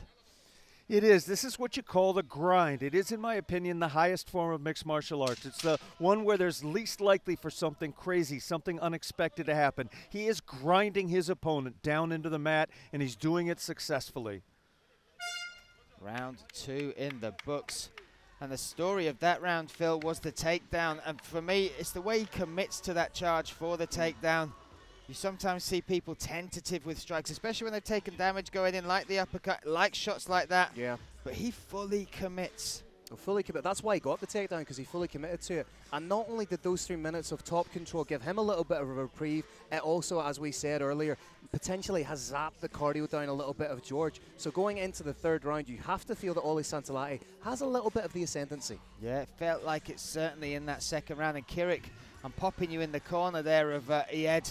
What are you saying to your fighter? What do you do now to switch this round tactically and mentally? The outcome of what I would tell him is, each of you likely has one round. Whoever wins the last round is going to be the winner. If you keep it standing, it's you. If you let him take it down, it's your opponent. You can't come straight in over and over again naked. You can't come in without a lot of setups. You need to get on that bicycle, move herky-jerky, circle left, circle right, choose your moments, or you're going to get put in your back and the fight won't go your way. Well, I am hoping for a lot of herky-jerky tonight in this final round. Oh, I love me some herky-jerky striking in a fight. I cannot wait. 5 minutes for this to be decided. Such a battle between these two. Ed in the red corner, Santalati in the blue. How long are you giving it before that first takedown attempt, Phil? I'm going to say before the minute is over, I think there's going to be a takedown attempt. But that's a huge leg kick, just right into the meat of the thigh. And I think he heard you, Kirik. He is certainly moving as far as Ed. He's on his bike, circling, lots of lateral movement, never being a stationary target, and most importantly, never letting the cage have his back. He's listened to, he's got an incredible corner, and he listened to him. Not every fighter is smart enough to. Let's see if this whole round goes his way. If he can keep it standing, it should. If he can't, it likely doesn't. This is where tactics in MMA come in. It's not just who's the better fighter. It's how you each employ what you've got. Oli Santalati just weighing up his options right now. I think he's going to try and counter the strikes of George Ed with the takedown. Well, one thing he's got by the fact of that second round is you saw it. Oh, you saw it in the first and second round, and he did it there. Huge. Oh, I was going to say George Ed. He's opened up a big cut underneath the eye. Oh, I was going to say he wasn't sitting down on his strikes as much, but then he did that. That is very a big smart. cut. Backed out. Woo! Oh, bringing the doctor in to take a look at the cut, I think. That is instantly opening him up under the right eye there.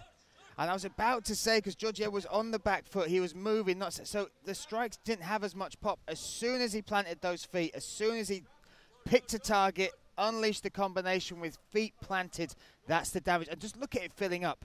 Look how quickly that is filling up under his right eye. Oh, that's pinpoint accuracy with striking, isn't it? Again, world-class medical staff here. If the doctor allows the fight to continue, it is safe for the fighter to continue. And we are set. What a way to celebrate your birthday, Oli Santalati. It's not different to how we celebrate birthdays back home. It's just except you get paid for it. No, it doesn't happen in the confines of the cage. And we have now seen Georgie Ed, but what he's got to be careful of this. Standing still now, being that stationary target or planting those feet might give the opportunity to Santalati for this moment. Oh, and he powered for that takedown, didn't he? Again, at not a dissimilar time to achieve the takedown in the second round. But he was so lit up by the damage he had caused with those strikes that he wanted to cause more damage. And that almost, well, that did give up this position, Kirik. It did. Aid in the second round was basically just holding on, limiting damage. I think he's going to try and be aggressive from bottom now. I expect to see some strikes from bottom. Eventually, get a foot in that hip, drive the opponent off, pop back up to standing where he desperately wants to be right now. But Oli Santalati did exactly what he needed to do.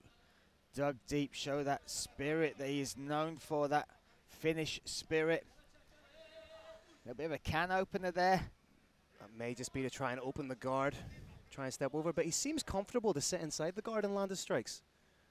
But when you consider now in the third round that he's been cut open, forcing the doctor to come in and have a look, at the 3-minute mark he gets his takedown.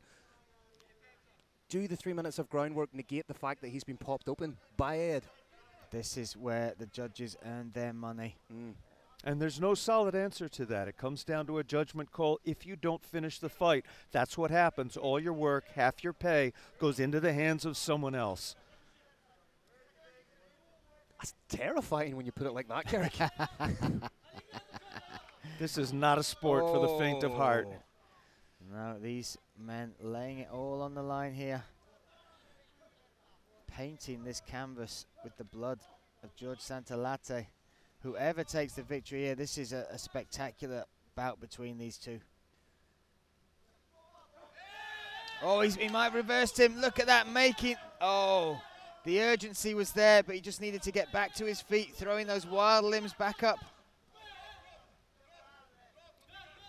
But back into the guard, Santolate. Another one of those moments you talked about, Phil. Yeah, it really is a moment like that where George just took a big deep breath there, which again tells me just how pivotal that moment was. He wasn't able to get back to his feet. He was smothered by Ole. But again, Ole needs to really start being a lot more active and a lot more definitive in this kind of situation. Oh, and again dropping him down. Clock ticking, 49 seconds left. Ole's doing a good job at doing enough so the referee can't stand him up. I'm not certain he's doing enough to win this. The referee is going to stand him up, though. We're going to see the last 35 seconds of this on the feet. Expect something big from Georgie Ed. Expect a takedown attempt from Santolate. Oh, wearing the marks of this fight on his face is the birthday boy, the amazing Ole Santolate.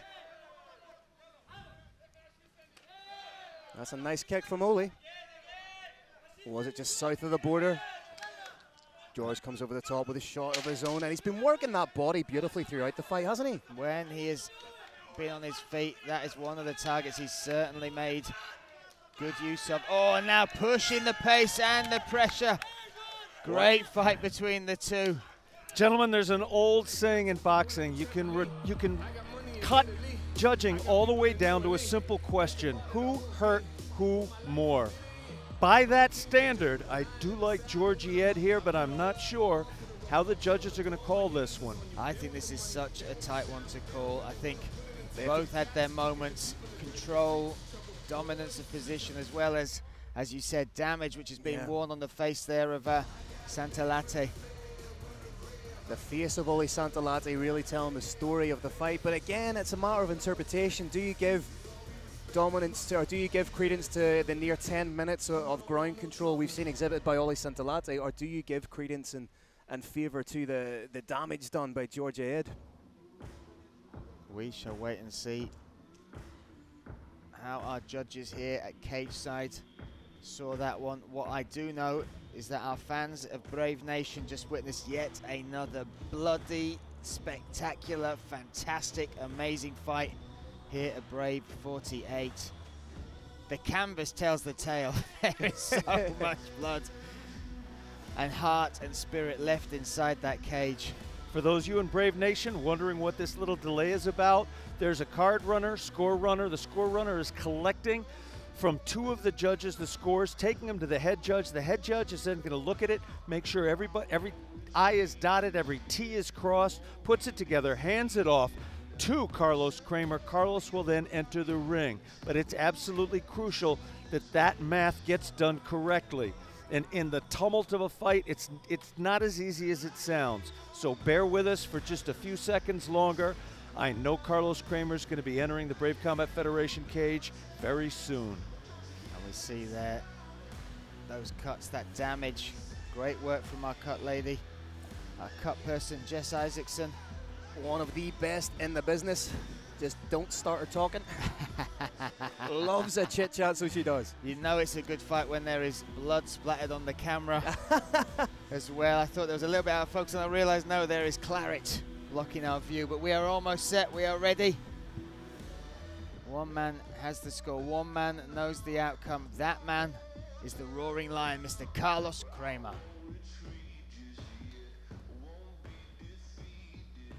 All right, Brave Nation, what an incredible war that was.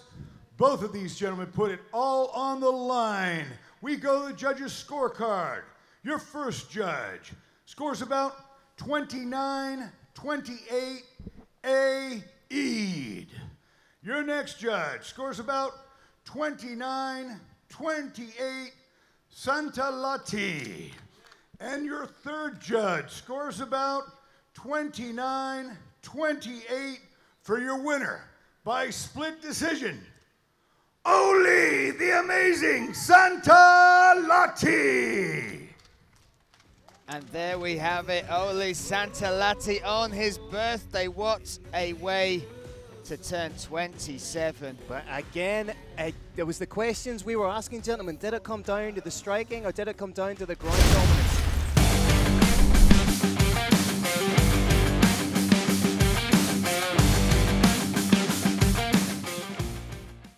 Anthony Zaidan taking the back foot. He's trying to implement some lateral movement here, throwing lots of fakes, switching stances.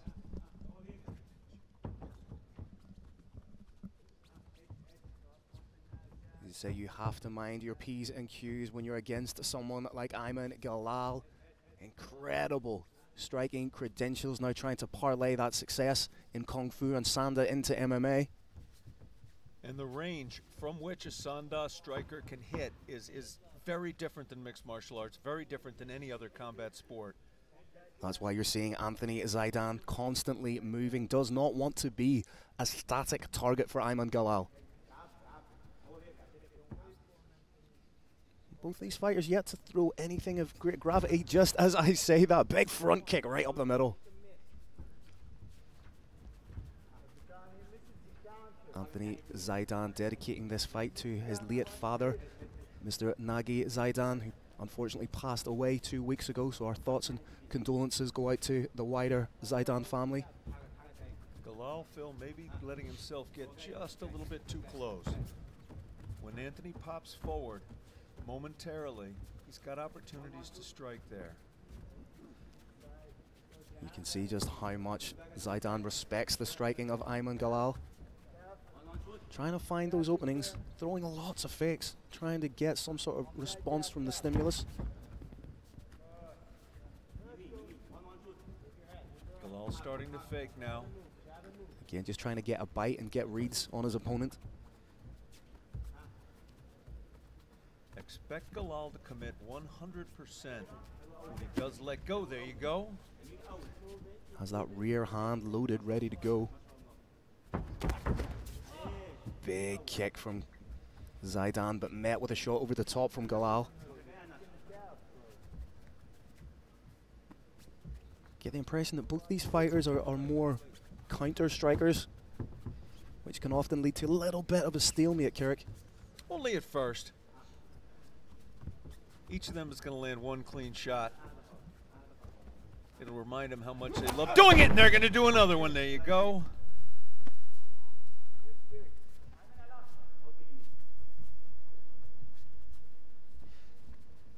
Galal just trying to size up Anthony Zaidan. You can see he's trying to find those gaps. K9 shifting a little bit. That's a huge leg kick. Expect that leg kick not to be followed up with another leg kick, but something a little bit higher. Oh, huge.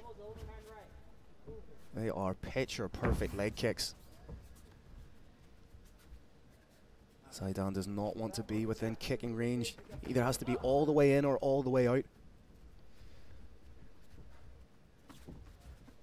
Former Brave Combat Federation champ Mohammed Fakhreddin in the corner. Oh, big shot over the top. It's good for the confidence. Guttural scream from Zaidan. K9 knows what he wants to do. Stand right here and trade. Is K9's bark worse than his bite? We shall see. First punt of the night.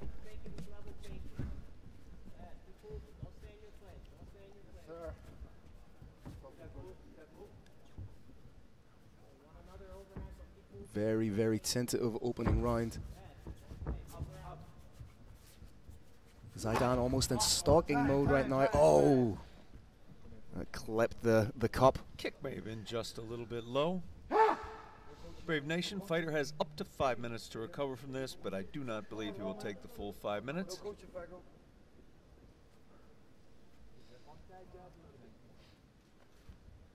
I wonder if we can get a look on that on the replay. Just as I say, great work from the guys in the truck, and oh, that was clean on the cup. I'm not sure if clean is the word we want to use, Phil. That one was dirty on the cup. And it's like a car crash. It's like driving by a car crash. You don't want to look, but you strain your neck to see it. And there's only 50% of the population can truly empathize with what Ayman Galal is going through right now. Totally unintentional from Anthony Zaidan. As you alluded to, Kirik, Ayman Galal does have a full 5 minutes to recompose himself.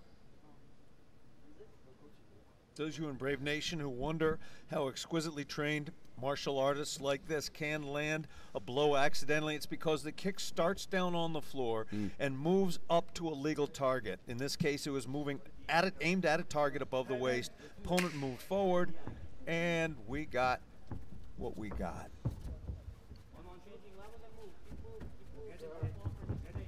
Final minute of the first round. Anthony Zaidan throwing lots of fakes.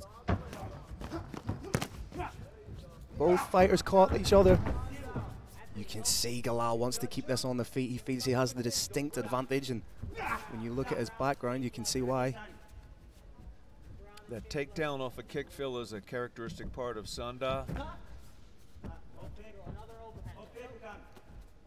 See a little marking just over the left eye of Galal. Final 10 seconds, starting to heat up a little bit. Galal calling Zaidan on. Nice shot. Jumping front kick. What exquisite timing on the takedown. Absolutely fantastic timing on that takedown, Brave Nation. Phil, this is going to be a little bit of a hard round to score, I think. I think you, on the balance of play, I think you have to give it to Ayman Galal. He seemed to be pushing the pace a little bit more, seemed to land the more significant shots.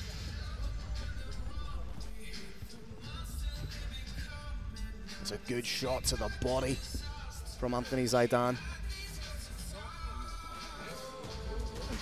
Both these fighters have landed very clean shots now with their hands and with their feet. I do believe, Phil, they're all warmed up. Yep. Round two, they're going to show us a different look. That's what I was just about to say, Kirik. I don't think you're going to see either fighter be as tentative as they were in the first round. They've had those initial 5 minutes to download the data, if you will, to get a little bit more of a feel of their opposition. K9 up, staring his opponent down.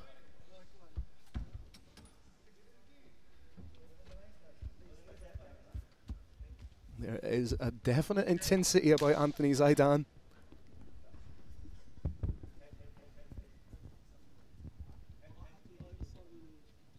Zaidan has shifted. He's now in a southpaw stance.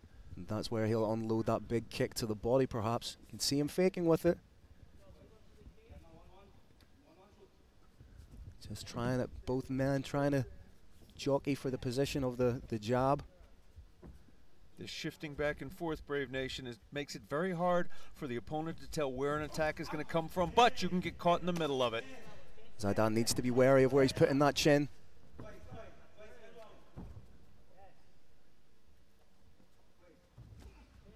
That is a powerful kick. Little difference in styles here, Phil, stylistically in terms of defense. Yep.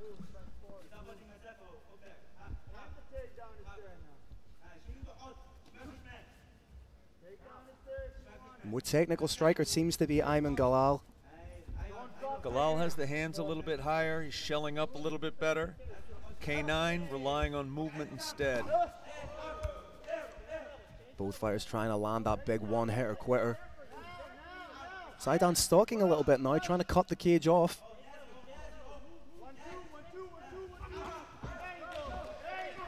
Oh, he's out! Out! of nowhere! What just happened?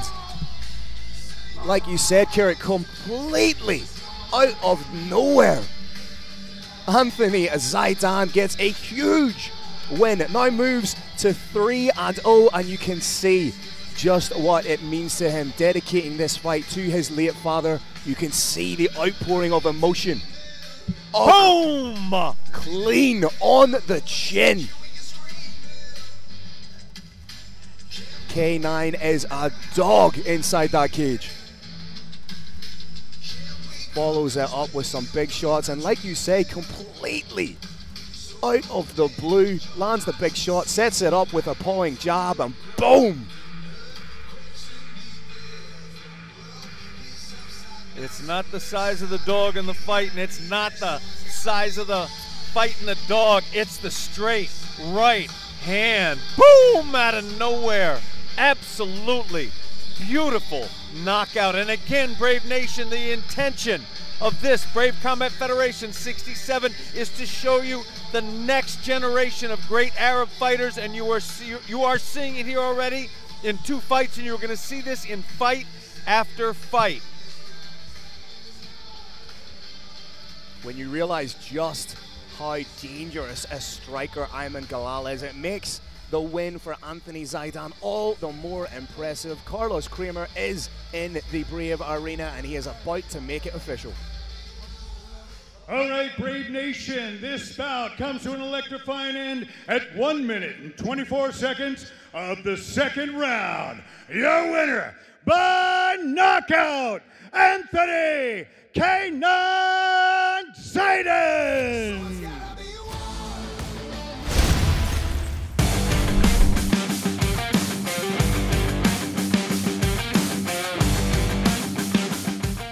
Indeed, Phil, indeed.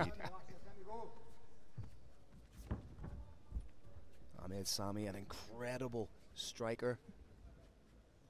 Be interesting to see how he approaches this fight. As we said, Omar Al-Dafrawi, a completely different entity to the fighter that lost to Ahmed Sami back in 2018, because MMA, as we know, evolves at such an expedited rate. And on a single leg, but eating some big shots. Scores the takedown. In his last fight, Omar Al-Dafrawi spent a lot of time on his back against Kevin Ruart.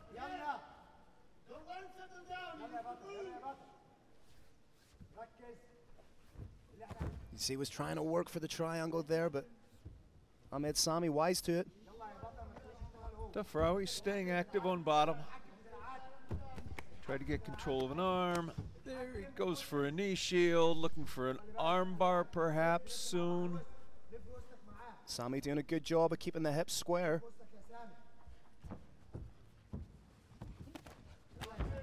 Oh, big shot landed. Oh, maybe trying to get in on the heel.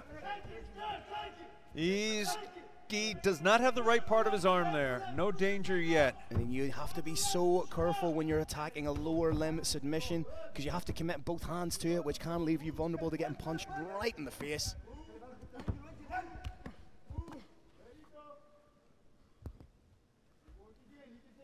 Dafrawi again spinning those hips. Sami needs to square off a little bit here. There it is.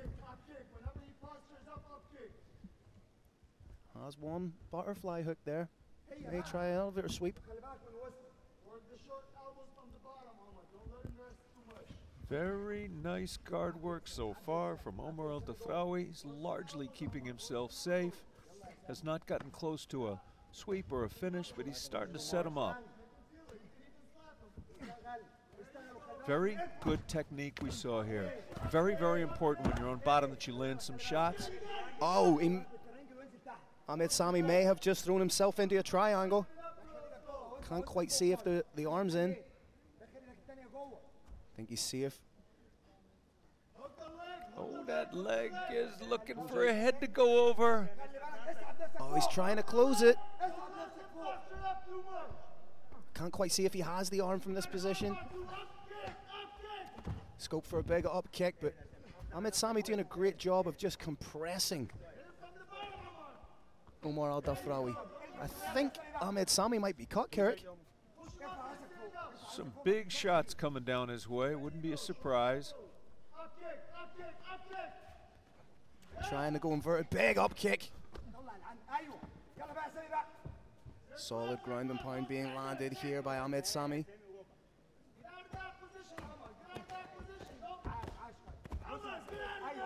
Omar Al-Dafrawi needs to move. There is a time, Brave Nation, to strike from the bottom. That was not it. You don't want to exchange punches with somebody who's on top because gravity is a thing. Scope here for elbows from Mohammedseifi. We've got a guard return, or just about. Oh, back take potentially for Mohammedseifi here. Omar Al-Dafrawi is up. Maybe looking to grab an arm now. Put a kimura on it.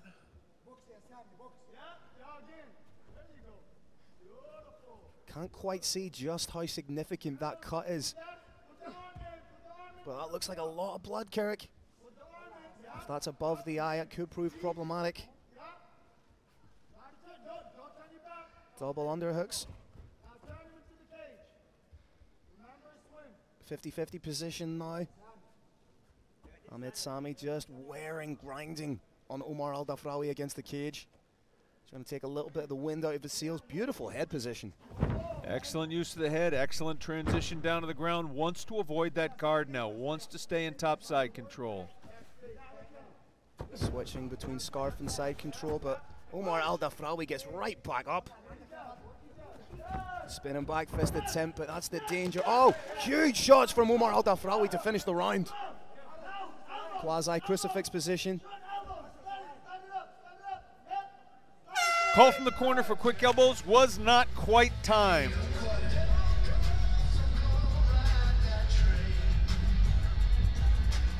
Jess Isaacson tending to that cut straight away. Can't quite see just how bad it is. Doesn't seem to be impeding the vision. Getting a second look at some of that exciting action. Picture perfect double leg. Nice work from Al-Dafrawi, pulling guard. This is where Dafrawi should not have been hitting back. Wanted to get to the safety that is represented by guard. That is beautiful head positioning from Mohammedseifi. Just right. And a sneaky little sweep. Oh, there is a price to pay when you do those highlight reel techniques and they do not work.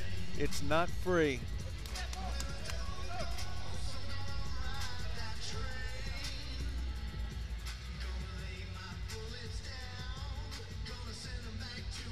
All right, both these fighters have their marching orders. No, they're fighting orders. Oh, let's see who can carry them out better. Second round. Omar Al-Dafrawi cannot afford to spend a lot of time on his back in this round.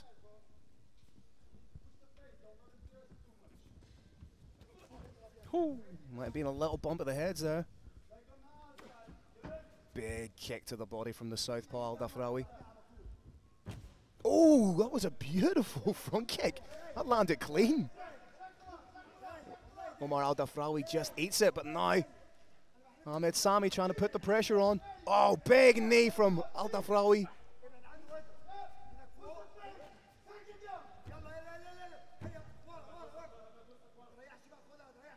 Again, Mohammedseifi pressuring Omar against the cage. Elbows a little too high to be putting that neck in any danger on the guillotine. Oh, he jumps guard. This is potentially dangerous because if you don't get it, it's arm in guillotine is traditionally a little bit harder to get. Dafrawi needs to get that guard a little bit higher for my liking. Seems to be tightening it up, but he's very low. I'd like to see him get those legs up a little bit higher. As the saying goes, good luck with that. It's going to be very tough. That's about it. May find himself... Again, this is not where Omar wants to be.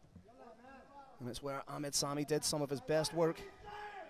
Very smart of Omar, though, to throw some shots in there. There was no takedown. He volunteered to go on bottom. Did go for a credible submission attempt. Now he's outstriking his opponent from bottom.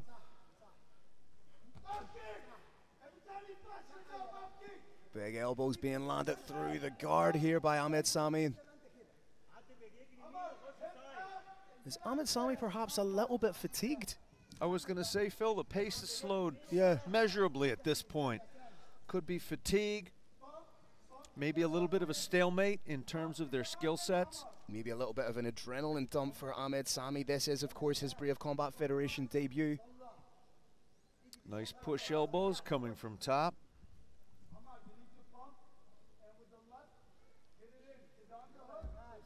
Intelligent work just to cover the mouth, but big hammer fist.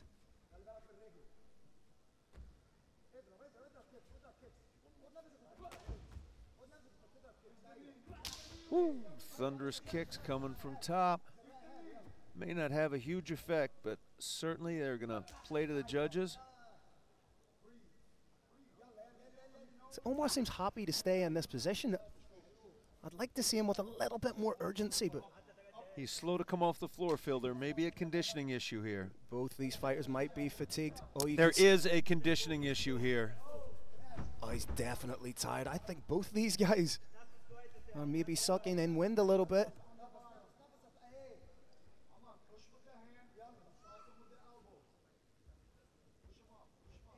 Dafrawi's corner wants him to make a little bit of room, come in with a point of the elbow. But it's Mohammedseifi that's landing the shots now. Dafrawi needs to get the feet on the hips, try and create a little bit of space and get back to his feet. As aesthetically, it does not look good in the eyes of the judges if you're spending a lot of time on your back. Dafrawi clearly tired at this point. He may even be willing to take a couple of shots if it buys him a few more seconds to rest up. Oh, it's a big shot from Sami.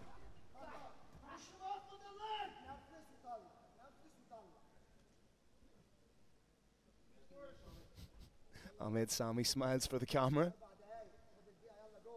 If I was him, I'd be a little bit more concerned with what's going on in the fight. Still throwing shots.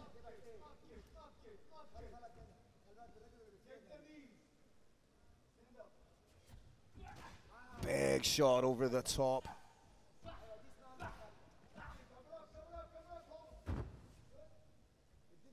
If you're Mohammedseifi, might be a good idea just to stand off a little bit and let Dafrawi back to his feet if he's a little bit compromised and tired. He's enjoying this. He's grinding his opponent down more, thinks he can land enough shots, because taking a shot, eating a shot is actually physically tiring. Knows his opponent's tired, thinks he can hit him a few more times. And Brave Nation, when Phil and I reference a fighter's condition, we are not suggesting in any way, shape, or form that he did not adequately prepare. It's always typically an injury. Big shots mounted. Maybe looking at the beginning of the end. Does he have enough time? Saved by the buzzer. It'll be interesting to see if Omar Al-Dafrawi can come out for the third round. He's got an excellent corner. They're going to assess their man physically. They're going to assess him mentally. And if they don't think it's the right thing for him to do, they're going to keep him in the corner and call it.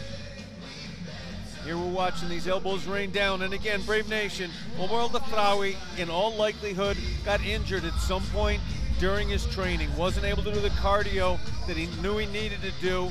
Took the fight anyways, stepped in here. But he is gassed at this point, and getting elbowed in the head is exhausting. I'm not saying that as a joke. When you get hit hard, it's harder to breathe. Your blood doesn't go as well through your system. It's exhausting. Getting punched in the face, elbowed in the head, it's like running. So he is doubly compromised now in terms of his condition. And also spending that amount of time on your back with a fighter in a dominant position on top, that in and of itself is incredibly draining. Dafrawi holding his arms over his head, trying to force some oxygen into his lungs. Phil, Omar Al-Dafrawi is fighting just on heart now. Trying to find a home for that straight left. His muscles do not have the oxygen that they need to function. And you can see he's struggling to keep the hands up, gets taken down. And if Ahmed Sami can get himself in the dominant position and land some of those hellacious elbows, it could be over pretty quickly.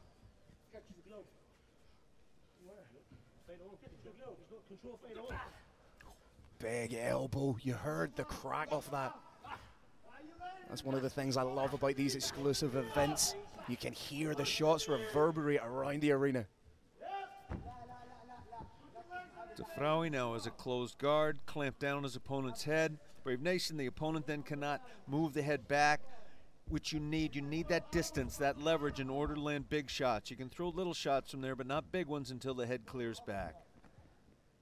Well, Dafraoui took a big deep breath.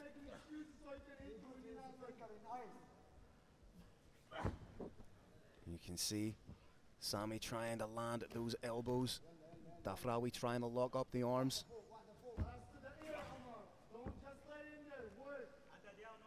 Dafraoui really needs to do something here, Kirik, but as you say, if you are gassed and fatigued, this is absolute hell for Dafraoui. He's operating right now, Phil, on heart and instinct. He simply does not have the physical ability right now to fight.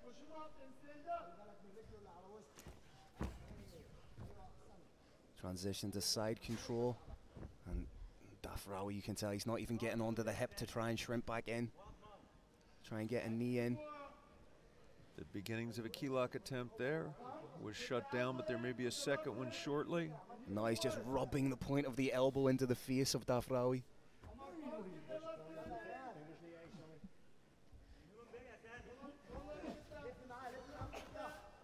That was pure heart by Dafraoui to get to his knees, but he's eating huge shots here.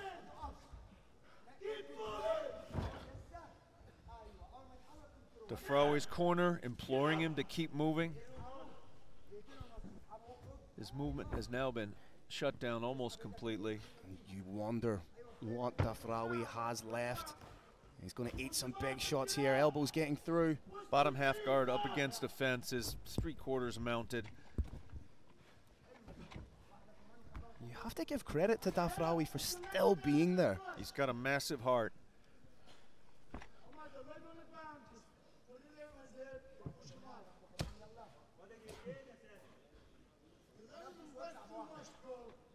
Ahmed Sami enjoying himself in there. Big elbows. He's finding the gaps.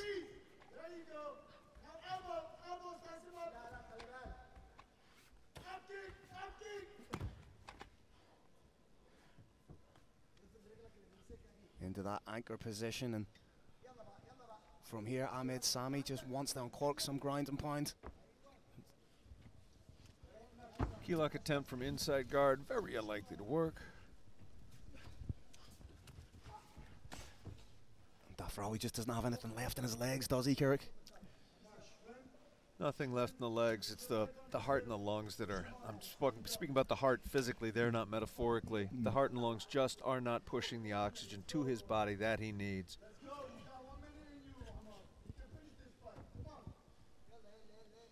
Into the final minute of the third and final round. Can Ahmed Sami get the finish, or can Omar Al Dafraoui pull a rabbit out of the hat? That's a fantastic elbow. These are big shots, Kirik, right in front of us. Big shots coming down, Brave Nation.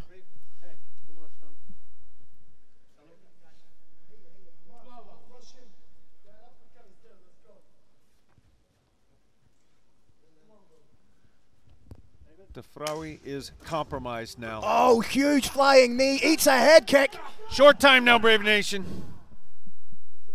Can Ahmed Sami get it done? And Kirik, would it be out of the realms of possibility to say that we could be looking at a 10-8 round here? Yeah, they're much more generous now under the refinement of the unified rules. This is absolutely in my mind a 10-8 round.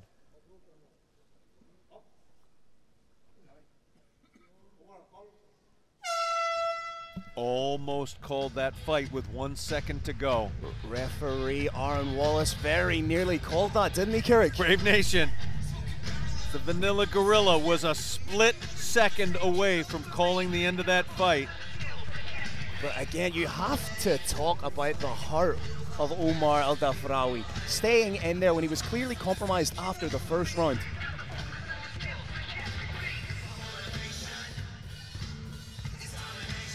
This is literally a case of watching a man fight his heart out, Phil. That's a great point. I thought we were going to see a finish at the end there from Ahmed Sami. Landed a flying knee, a head kick, big shots.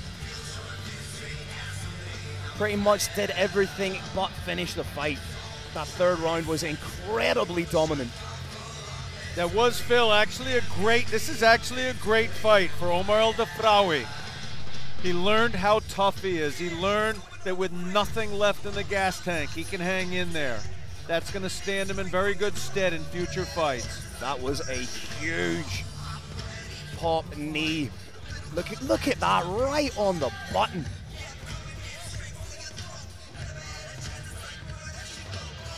Dafrawi finally standing under his own power. Unable even to drink water right now. All heart from Omar Al-Dafrawi.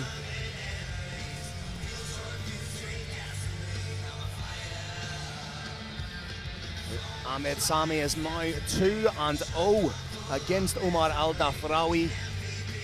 Moves to 9-2 in his professional career.